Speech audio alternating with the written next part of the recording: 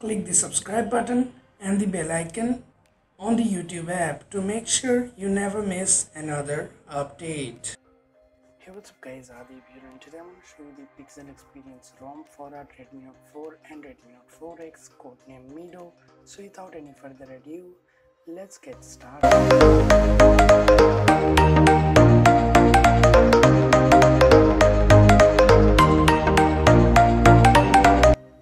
So guys, I have installed this ROM, and this ROM comes with all the Pixel 2 exclusive features, and as you can see, the boot animation on this ROM is also from the Pixel 2.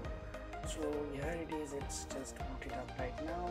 So as you can see, this is the ROM, and you also get the Android 8.1 notification panel and the quick shortcuts panel and the quick settings panel. As you can see, it's semi-transparent. Maybe you can't see that on the camera, and as you can see, the launcher is also from Android 8.1, and as you can see, the quick app or the app shortcuts from the Android 8.1 is here, and you are also getting the Pixel 2 power menu or the Android 8.1 power menu here. And yes, you also get the 8.1 Pixel launcher, so the adaptive icon is also working here. And the settings app is also from Android 8.1. As you can see, there is this new layout on the settings app, which looks really fine. And the camera is also working fine on this ROM. So I'm just using the OnePlus 5T camera port. I made a video about that, you can watch that.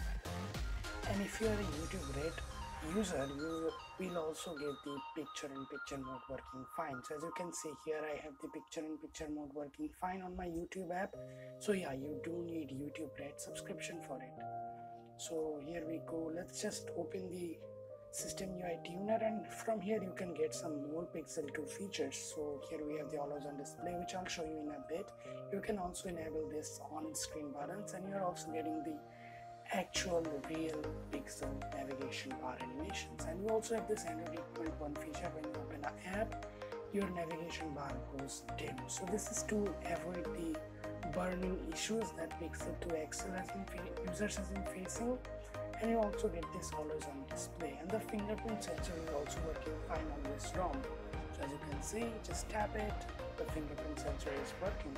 So yeah, that's it for this video. Leave a like, comment down below, share this video and subscribe to this channel, and I will see you in the next one.